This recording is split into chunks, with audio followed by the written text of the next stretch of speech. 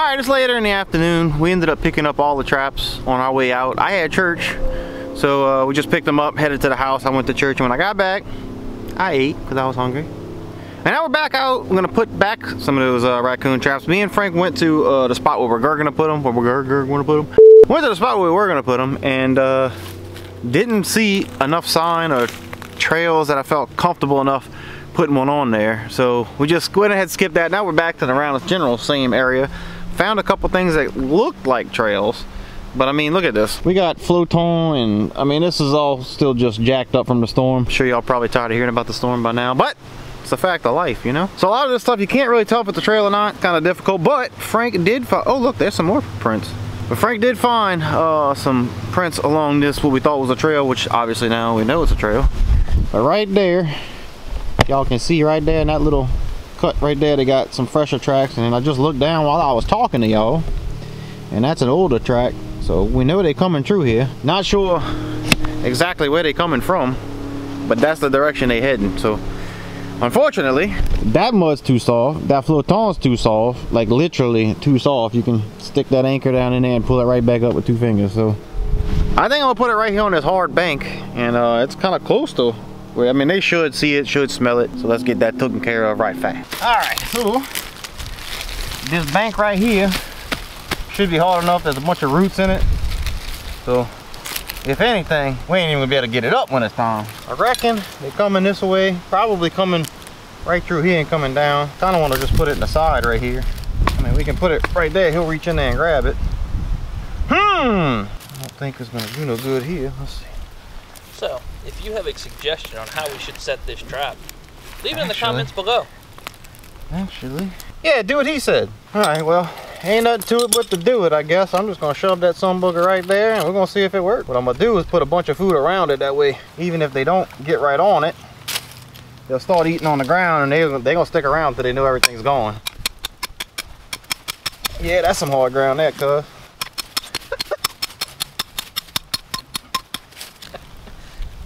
Yep, they're not coming out of that. So I'm gonna go ahead and just stick this right here on the side, like so. Well, first I gotta set it. Don't be such a couillon. Ooh, they got ants right here. That's terrific. Well, that ain't no good. Now I gotta get this thing out of here, because I don't want no raccoon trapped in ants. Man, if it ain't one thing, it's another. Is it not coming? Not really. Oh, there it goes, a little bit. Yeesh. Well, hold that thought. Hopefully it's focused on my face. Probably not. But anyway, there's a root right here. This is where we're gonna put it. I'm just gonna wrap this cable around like I did the trees in the video that y'all never got to see because, well, it got deleted. That was the coyote video. And there we go. It's hooked on that root real good. Go ahead and set my trap. Stab her in the ground over here. A little further away, like so. Now, it don't matter with raccoons. They don't care about any of this. All they're gonna be looking for is that food. So what I did, something a little different this time. We took some cat food and some marshmallows. And then I'm gonna sprinkle some all over here, because in case they miss it. That's a lot of food, but you know what? I'm not driving. I don't even know what that means, but. All right, moving on to the next one.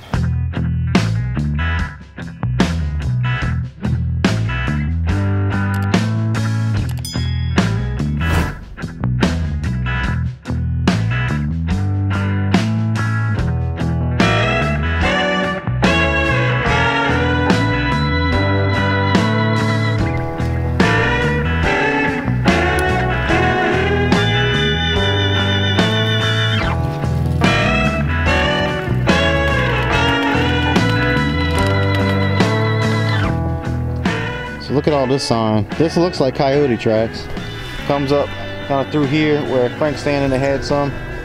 And then all over there, that's all raccoon tracks. I don't know how well you can see it, but there's some all the way up through there, as well as some raccoon tracks right there, up in there. So on this little thing right here, it's a bunch of rabbit poo. So we got a lot going on right here. So we went ahead and put this dog proof right here. I wish I could put a whole set for a coyote, but this mud is so soft, it's just really not a good place to put a set, at least not as far as I know. If you're an experienced trapper, you know how to trap in this soft mud. I don't know, can I put a regular foothold set in there and just cover it with some soft dirt? Or, man, I don't know. I guess I could have attached it to that tree like I did the dog proof, but I don't know. But that's probably gonna be it for the raccoon traps. Let me go set out a coyote trap somewhere else. Show you how I do that, since again that was in the last video that didn't come out because I lost it. It just disappeared on me.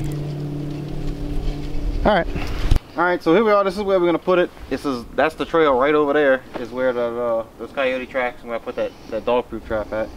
So right y'all, this is where we're gonna put our trap. So what I'm gonna do is I'm gonna dig out a spot to put my trap, a little trap bed.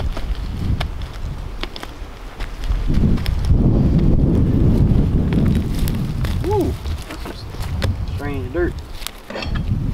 I'm gonna dig me a hole. This is where we're gonna put the bait at. Ain't easy with this little trowel. So you want to dig this hole at least a good 18 inches. So that whenever you put your bait in here, they can't just reach it. They're going to have to sit there and work for it, dig for it. That's give them more opportunity to stick their foot on that trap. Alright, so Frank let me use his hammer. Now, as far as a hammer goes, I don't know, I kind of like that hammer here. But this son bugger right here, got this little nifty doodad on the handle. You shove that in there, give it a little twist and a little turn. Pull that sucker out and you got some dirt. I like this. I'm gonna have to make me something like that. For sure, for sure. We good up, we deep in there now, boys. Look at that. I'll be a suck egg mule. That is beautiful. Alright. Now, I'm gonna make this kind of like a step down set. So that this is higher. When they come in to investigate that hole, they're gonna have to set that all that weight down right here, which gives it a better chance of them hitting that pan and setting that trap off. Make me a little hole to put my chain down in. Let's see how the trap sits in there. Oh yeah, that's gonna be a good hard set. You can even put it right there too, with the dog flipping that way. Seen that on the video. So there we go. Alright, well I'm gonna go ahead and drive the chain right down in there. So this is your anchor, just like we did the raccoon traps. This one's a little bit different. It's kind of like a steel pipe with a little pern on it. Goes in there like so. Let me tap this one more time, get a little hole for the chain to hide in. Alright. Stab that right there. I'm gonna use my heavy hammer. That's some good mud right there. All the way to the swivel. Woo! Can't even get the stake out. There we go. Give that chain a tug. That sets the anchor. I'm gonna pull my chain up in there. What I'm doing is making sure that thing is good and packed tight in there, because you don't want it to move at all. In case that coyote steps on the jaws and not the pan, because if it moves, boy, your thumb's in a bad place there. Yeah, I ain't worried about that. Only hurts for a little while.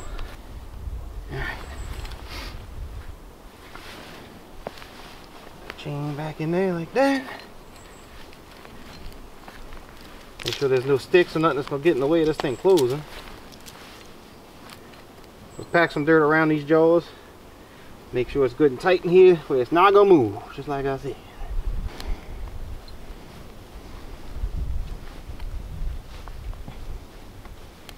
What I'm gonna do is, they got a latch on here. Right now, this pan has to go a long ways for it to close. So it's kind of like a safety. If I bump this, it ain't gonna matter. So I flip this jaw up so it don't catch my finger.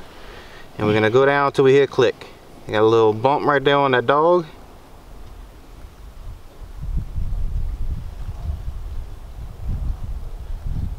Whoo, kind of scared me a little bit. But anyway, there you go. All right, now we gotta get sure. Wanna make sure no mud is under that jaw, which I think it is now. Let me get a piece of stick, get that out of there. There we go. Wanna make sure no mud gets underneath there. Stop that pan from going down. All right, now no matter where he steps on this thing ain't moving. So we locked in real good. So now we need to hide the trap, because if he sees that, of course, he ain't gonna like it. This I didn't do the first time with that first coyote we caught, because we didn't know about it. We learned it in that class that we just took. What was that, yesterday, huh? Yeah. Yeah. Just lay light don't want to come on. There we go. So we got us a little bit of peat moss right there. I'm just gonna take it in this bucket, this sifter, which we got at that glass. I'm gonna set it right here on top of this trap. And I'll hide the trap with it. And the reason we're using peat moss is because peat moss is spongy. Look at that. It don't pack down. So even if it gets under that pan, it ain't gonna hurt nothing. So now, I'll cover it real good.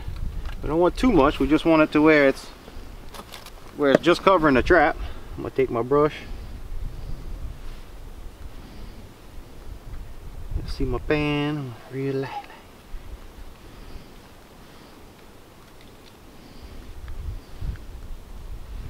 Alright. We'll go a couple more shakes on top just to hide that. I don't know what that is. Get that out of the way. Alright. Now that it's covered with that, we're gonna blend it in with this other mud, make it look more natural like.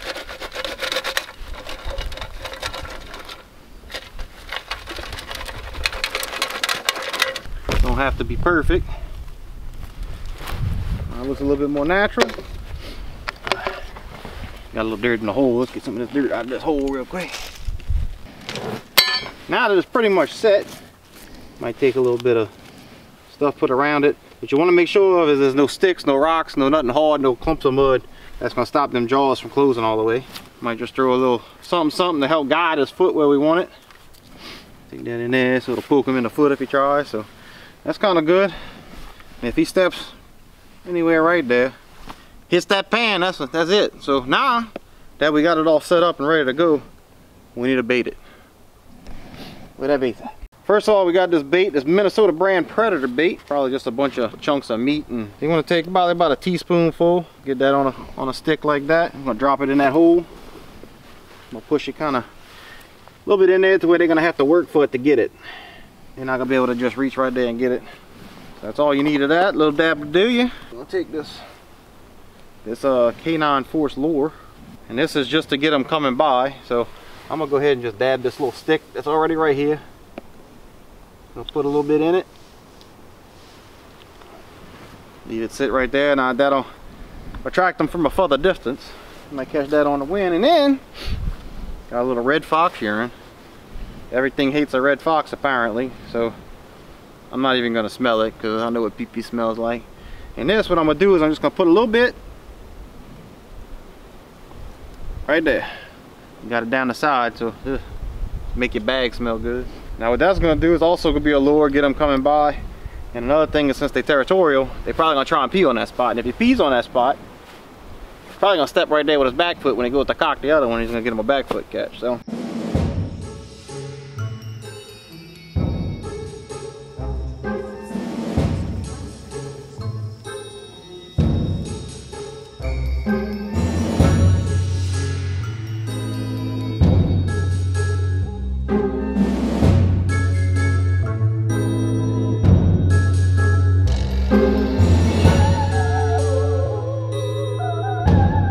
Well, it's the following day from when Frank came out here and got that raccoon and let that possum go, and checked a couple traps already.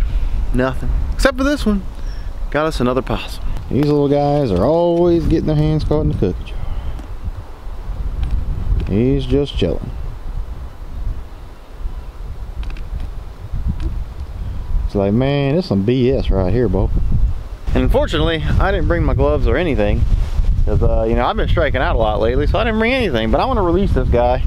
Not really targeting this particular fella. Really looking for some raccoons and coyotes. So we'll go ahead and release him. Hopefully I don't get bit. This ought to be entertaining, at least.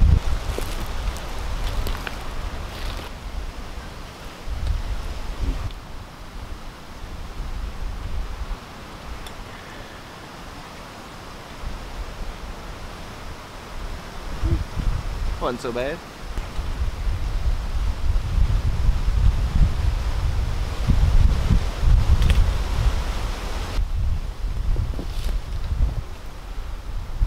Well, I was going to show you the little guy walking off, because it looked like he was just going to take his time. And then I set him down. He just stood there for a second until he realized he was free, and he was gone.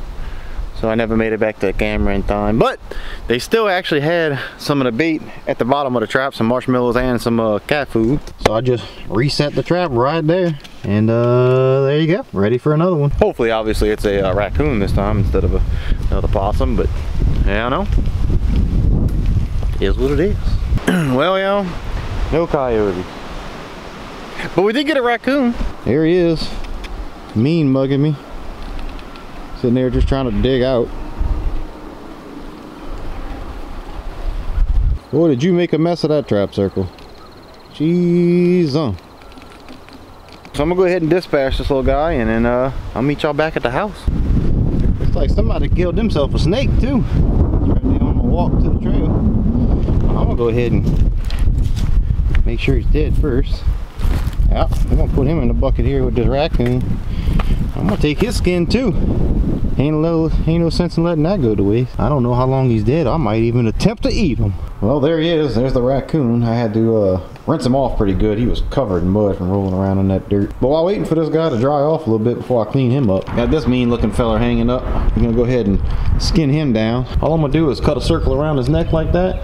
Cut a line straight down his belly, and we're just gonna peel him right off. And what I'm gonna do with that skin is I'm gonna put it in a mason jar, and I'm gonna fill it with a 50-50 solution of rubbing alcohol and glycerin, and that'll tan it right up, preserve it, and I'm gonna stretch that sucker out and slap them up there in the nest as a decoration. But that's pretty much gonna do it for this one, folks. Thank you guys so much for watching. I really do appreciate it. Hopefully next time we pick up the trapping vlogs, it'll be with another coyote, and you actually get to see the full video of the coyote trapping. But anyway, make sure you hit that thumbs up button if you like the video, subscribe if you haven't, and we'll catch you on the next one.